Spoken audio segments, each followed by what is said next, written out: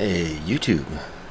Robert 1967 Canada coming at you with a question. What was your first car? It doesn't have to be your own car, but the first car you drove regularly after you got your driver's license. My first car was a 1974 Plymouth Satellite 2-door,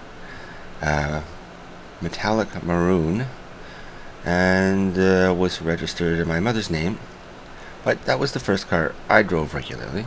How about you? Video response, pictures?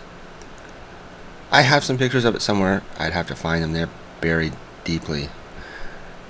I'd like to see. And I'd like to hear. Let me know.